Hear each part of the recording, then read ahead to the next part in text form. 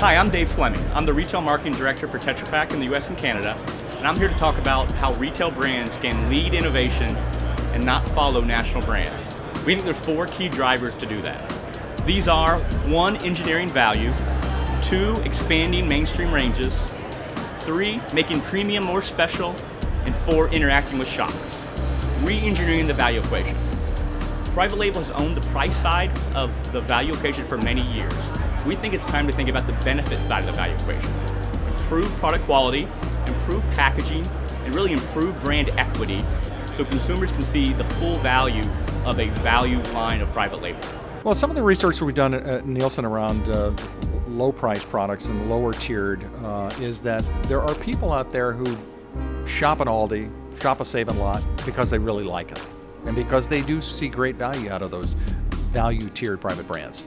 In certain categories, packaging plays a much more important role than others as to how consumers decide which product to go with and which product not to go with. And in some cases, what can differentiate one product from another, at the end of the day, it's not the product itself, but it's the packaging format that it comes in. Secondly, expanding the mainstream segment. Example of this is umbrella brands, which are targeted to a specific consumer, specific usage occasion, or a specific category. We've seen this a lot with pet food, baby, and kids products. This really allows you to differentiate from national brands and build brand equity.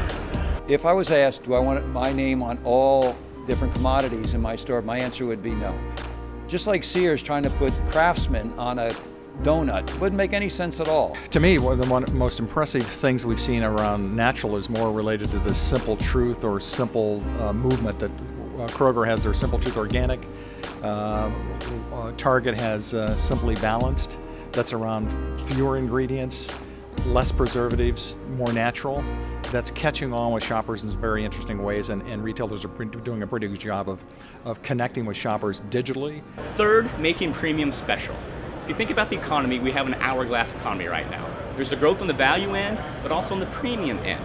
Consumers are looking for premium products. Retailers can experiment and innovate with high-end products and take risk and draw consumers in. Affluent customers, people who have discretionary income, there's a lot fewer of them now than there were at the beginning of the recession, but there still are a lot of people who have spending money. What they really want is a product that tells a story. They don't want to buy milk.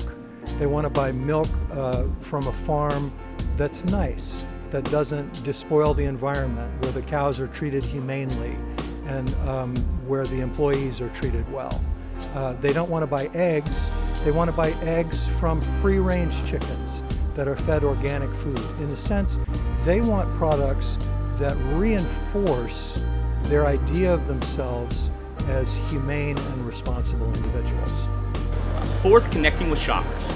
Retailers have a significant advantage in this territory, as they have insights and information about their shoppers that national brands don't have.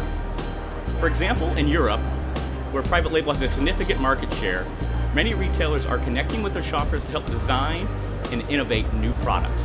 The great ones have a structured demo program, 60 hours a week, 80 hours a week, whatever it is, it's structured, it's 4 hours a day, 7 hours on Fridays and Saturdays, whatever it is, structured. And part of that demo, every demo, would be a comparison. Oh, by the way, over here we have our chip against that chip. When you have an innovative new item that's new, and if the brands aren't doing it, because usually you do knock off a brand, but if the brands aren't doing it, you have to let the consumer know it's there. Retail brands are expected to continue to grow market share in the coming decades. It's still be determined who will grow share and who will lose share. We think these 4 factors will help determine who will succeed.